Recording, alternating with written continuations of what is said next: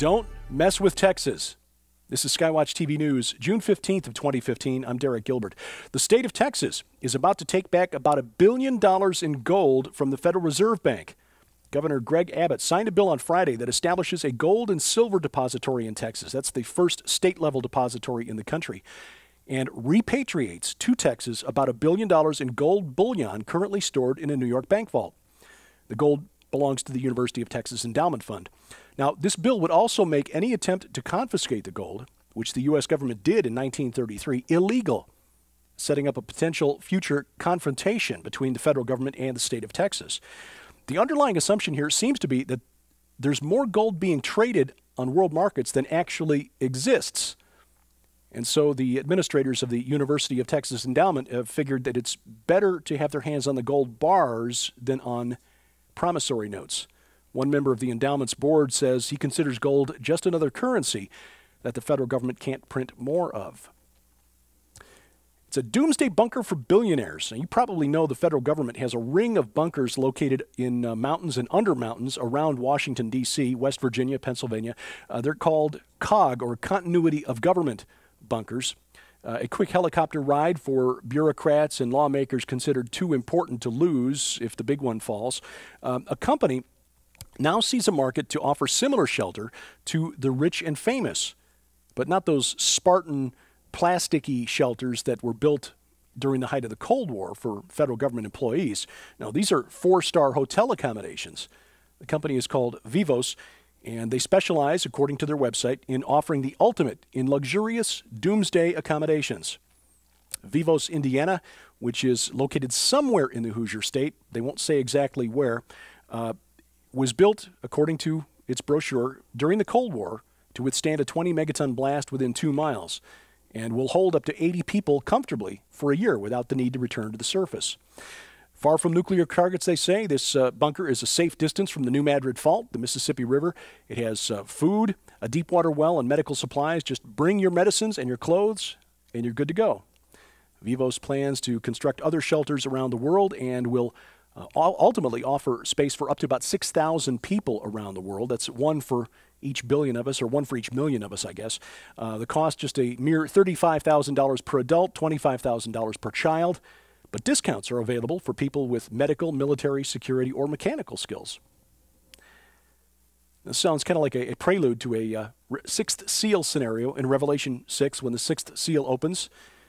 Then the kings of the earth and the great ones and the generals and the rich and the powerful and everyone, slave and free, hid themselves in the caves and among the rocks of the mountains, calling to the mountains and the rocks, "Fall on us and hide us from the face of him who is seated on the throne and from the wrath of the Lamb. For the great day of their wrath has come, and who can stand?" Now, speaking of Revelation chapter 6, we're getting a little taste of what it might be like when the fourth seal opens. That's when the rider called Death, Thanatos, takes off with hell following with him, and power is given to the beasts of the earth to kill a fourth of the earth. The beasts may be what we think of as beasts, might also be the little beasts that my wife Sharon Gilbert wrote about in her book Ebola and the Fourth Horseman of the Apocalypse. In South Korea, the MERS outbreak slowing, but not dead yet.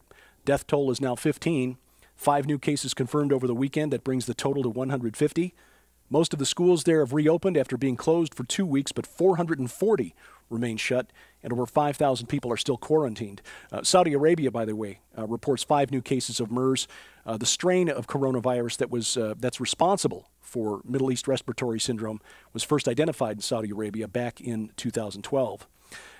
In Georgia, the nation of Georgia, not the southern U.S. state, flash flooding destroyed the zoo in the capital city of Tbilisi and set loose beasts, dangerous beasts, wolves, lions, bears, and a hippopotamus. Teams rounding up the animals have had to contend with floodwaters as they tried to coax a bear down from a second-floor window ledge, or tranquilizing a hippopotamus that was wandering the streets. In Africa, by the way, the hippo is considered more dangerous than the crocodile.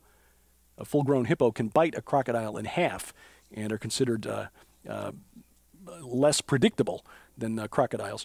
More than a dozen people in the nation of Georgia have died during flooding. And over the weekend, just yesterday, Sunday evening, in North Carolina, 2 teens lost limbs in shark attacks that occurred within 90 minutes of one another, 2 miles apart on the same beach at Oak Island, North Carolina. 12-year-old girl lost part of her arm, may lose her leg, and a boy had to have his arm amputated just below the shoulder. Investigators don't know yet what type of shark, how large the shark is, or whether it was the same shark that committed those attacks. From the Wars and Rumor of War file, Russian-backed rebels in Ukraine have started up the war there again. They are pushing southwest from their capital city of Donetsk. Meanwhile, Ukraine has deployed an S-300 anti-aircraft missile system near the city of Odessa on the Black Sea. The intelligence company Stratfor says this is worrying. They predicted that this could lead to an open conflict between NATO and Russia. Why? Well, Russia has 1,400 peacekeepers stationed in the Moldovan province of Transnistria, which is on Ukraine's western border between Moldova and Ukraine. Just a note of personal interest, it's where my mother's ancestors emigrated from about 120 years ago. Apparently got out in time. Transnistria is a breakaway province in Moldova. When the Soviet Union fell apart in the early 90s, they fought a brief war for independence. They declared a ceasefire in 1992. Russian peacekeepers have been stationed there since then, and Russia has been supplying them via an overland route through Ukraine. Well, because of Russia's support for the rebels in Ukraine, Ukraine has closed that truck route, so Russia has been flying supplies into their peacekeepers from their base in Crimea, which they recently took away from Ukraine, which means flying over Ukrainian airspace near Odessa, hence the problem with Ukraine having an anti-aircraft missile system.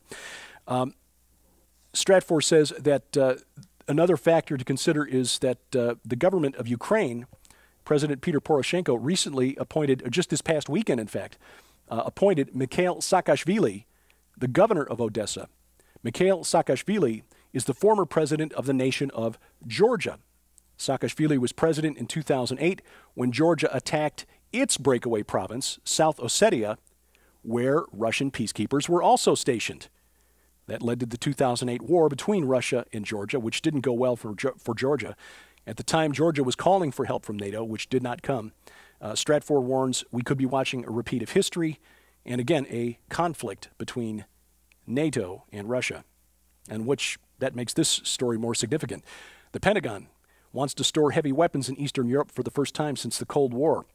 Battle tanks, infantry fighting vehicles, and weapons for perhaps as many as 5,000 American soldiers in Lithuania, Latvia, Estonia, Poland, Romania, Bulgaria, and possibly Hungary. This proposal still requires the approval of Secretary of Defense Ashton Carter and President Obama.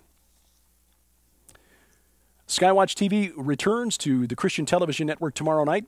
Steve Quayle with one more discussion, fascinating discussion with Tom Horn about portals, about the secret and forbidden technology of the fallen angels who rebelled against God and their creations placed on earth. That will air on the Christian Television Network tomorrow night, 8:30 p.m. Central Time. That's UTC-5 on the DirecTV Channel 376, Dish Network Channel 267, Glory Star Satellite Channel 117. And if you don't have Dish television, satellite television, you can watch the live stream on the internet at the Christian Television Network's website. That's ctnonline.com. Now, if you miss it live, you can also watch it later this week on demand at your convenience on the Skywatch TV Roku channel. This is a watch-on-demand channel that allows you to watch our programs and these daily news updates when it's convenient for you. If you have a Roku account and would like to add the Skywatch TV channel to your account, log on to skywatchtv.com/Roku for instructions. We are thankful for your support here at Skywatch TV. It makes this possible. For your financial gift of $10 or more this month, we'd like you to have these free gifts, these 2 books that will help you prepare for what may come.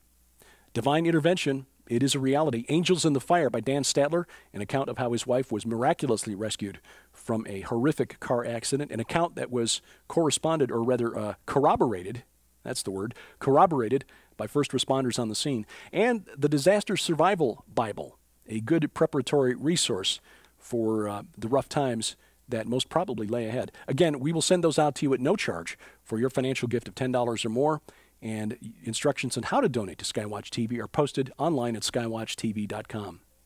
Your feedback is also important to us. It helps us kind of fine-tune the programming here and what we can do on these daily news updates to make them more informative and interesting to you. Send me your email, your comments, your questions, suggestions, dgilbert@skywatchtv.com. We thank you for watching as we keep watch. I'm Derek Gilbert, and this is Skywatch TV.